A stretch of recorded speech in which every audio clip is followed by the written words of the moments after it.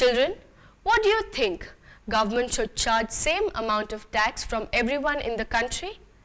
Give me your answer after studying these cases.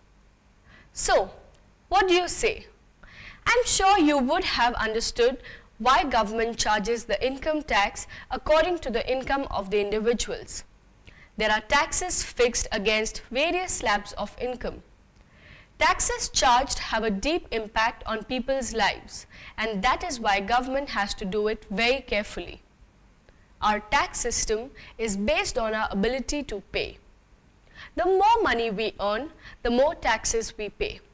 And the opposite is also true. If we earn a small income, we pay less tax.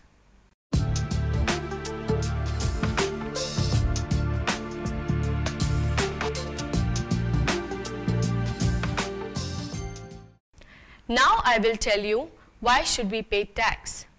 Though people feel bad about paying tax, it is actually a good thing to do.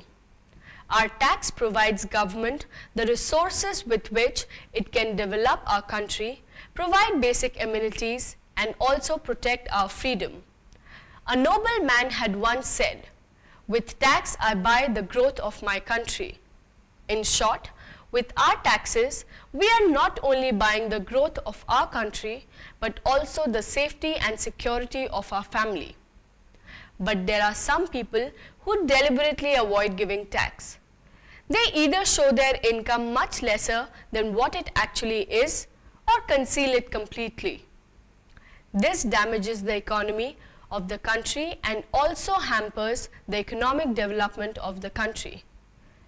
Tax evasion is an illegal activity which entails not filing income tax returns altogether or misrepresenting the tax payable amount.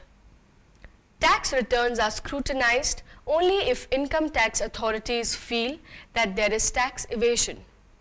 If they conclude that you have deliberately concealed income to reduce tax liability, you will be penalized or can even be sent behind the bars.